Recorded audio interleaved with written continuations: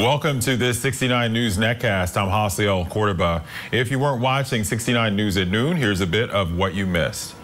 Flights across the U.S. were grounded earlier today because of a computer outage at the FAA, and that caused several delays and one cancellation at Lehigh Valley International Airport in Lehigh County. Multiple people are out of a home after a duplex fire in Allentown. The fire started around 4 in the morning in the 1500 block of Walnut Street.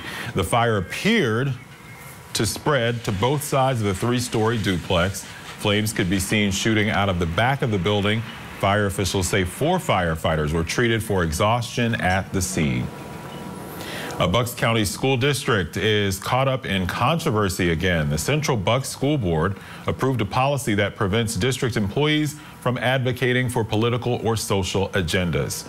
And that includes displaying things like flag stickers or pins. Last year, the district stirred up controversy when it banned pride flags in the classroom.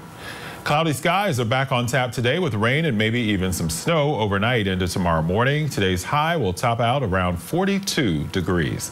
For more local news, watch 69 News or get updates at WFMZ.com. With the 69 News Netcast, I'm Hasiel Cordoba.